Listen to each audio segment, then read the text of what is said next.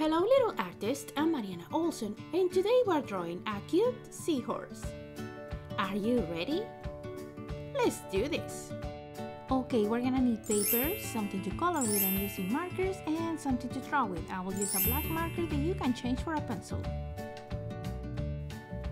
Okay little artist, let's start this picture, and it's a super cute seahorse, and the first thing we're gonna do is the center of the paper. We're gonna go up a little and we're gonna do the eye. Let's start with an oval shape,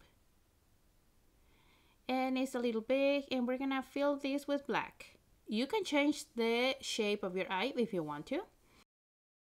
And then we're gonna do a line that go underneath the eye. We're gonna leave a space and we're gonna do a curve right here, right next to the eye.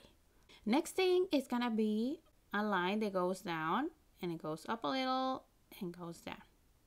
Now let's do a letter U that goes around, and I want to start on this side going around, and I'm going to stop right there.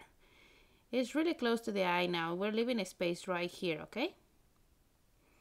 And the last thing is gonna be join this line to the letter U I just did.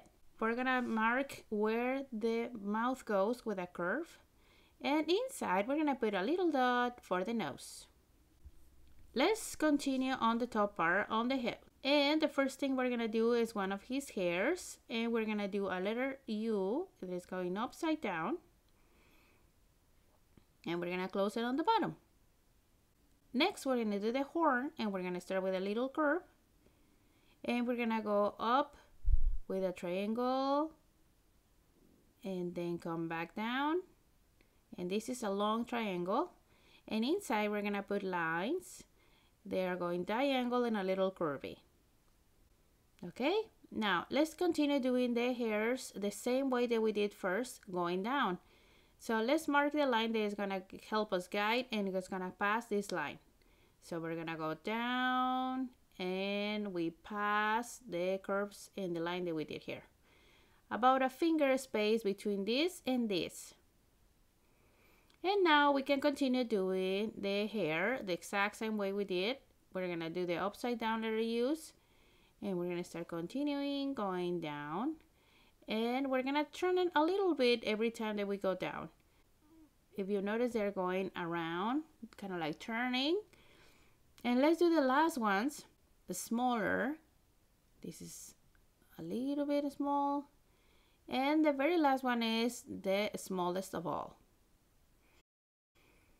We're gonna start now with the fin, and right after the hair we're gonna do a line that goes out, and it looks like a letter C. We stop right there and we do 1 and 2, and this one's turned a little bit, and we're gonna finish this with one curve. Inside we're gonna put like a shape of a leaf, just to make it look more, or give it more texture to the fin. This line, we're gonna imagine the cross in behind the fin. So about here, I'm gonna go down, and I wanna do a curve, and I continue going up. It's like a hook.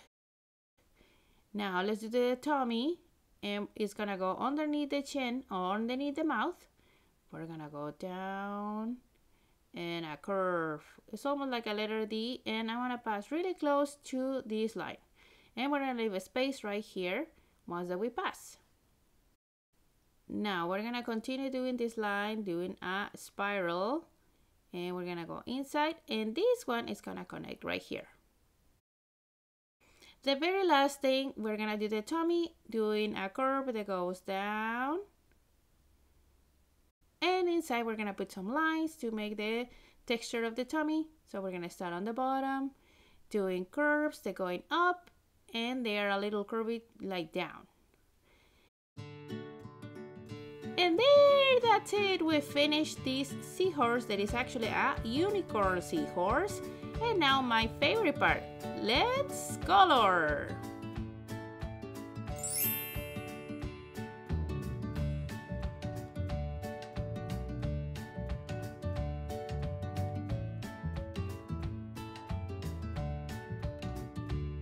Okay, little artists, we are done. This is how my picture turned out and how my seahorse looks like.